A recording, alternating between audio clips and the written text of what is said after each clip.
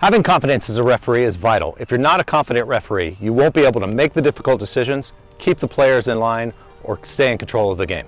In today's video, I'm going to show you 3 tips on how you can become a confident referee. So let's get started.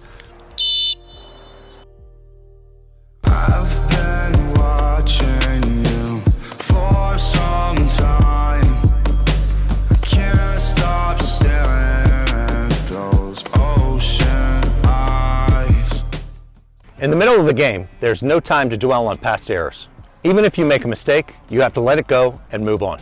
After the game, you want to objectively look at your performance, talk to other referees, and see how you can improve the next time. Your ocean eyes, it's no fair.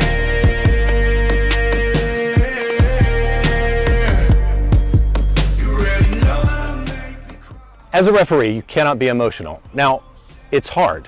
You're going to have players yelling at you, coaches yelling at you, even parents are going to be yelling at you. But you cannot react.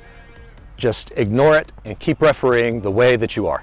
I'm falling into your ocean eyes.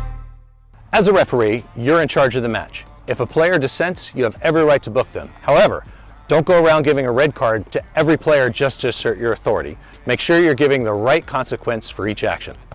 I hope these tips help you become a more confident referee. Confidence is hardly ever talked about, however, it's the most vital skill that you can have as a referee. If you enjoyed today's video, hit the like button. Or if you'd like to see more videos like this, subscribe. Thanks for watching. Lonely with those ocean eyes.